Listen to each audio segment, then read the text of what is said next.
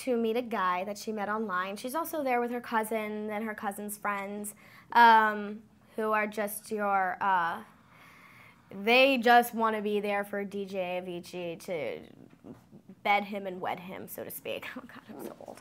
And so, but Crystal really is there to meet this guy Jordan, and so she goes in with very, very high expectations and thinking the night is going to go one way and it goes a different way, and she just has to deal and make do. And I think that's really great to see her character's arc. So Ethan's already a kind of a socially anxious, kind of, I don't want to say tweaky guy, but he's definitely not confident in himself or his music yet.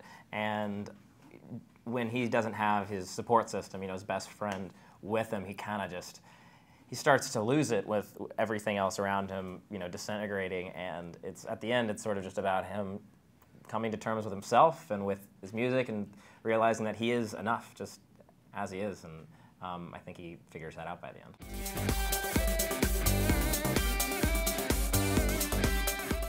Anytime that you saw me on stage, it was essentially organized by Pete, because he's just such a mogul in the industry. He knows everyone, so getting to shadow him a little bit and, basically just get to meet the people that he met was really informative for my character. And he's just such a cool guy. And the soundtrack that he managed to put together and get access to is absolutely killer, so it'll be fun.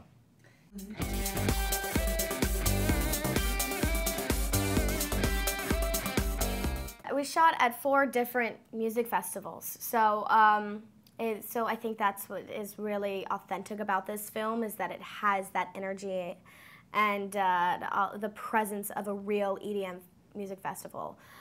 So I think that's what's really great about it, and we had a great time. It brought so much more to our characters, especially for me, and just to feel that energy and all of that love and tenacity of the people. Yeah, no, absolutely. Getting to film at real life festivals as opposed to us, fabricating, our own production of a festival. It made my life a lot easier, being up on stage, and it didn't take a lot for me to get pumped up and feel, a lot of adrenaline when I was actually in front of all those people who were, there to actually see real DJs and listen to music. So was it 80,000? I'm making that number up, but it sounds right. Made in Hollywood. Thanks for watching this interview. As always, don't forget to subscribe and let us know what you think in the comment section below. For the next Made in Hollywood interview, click right here. Do it. Click it.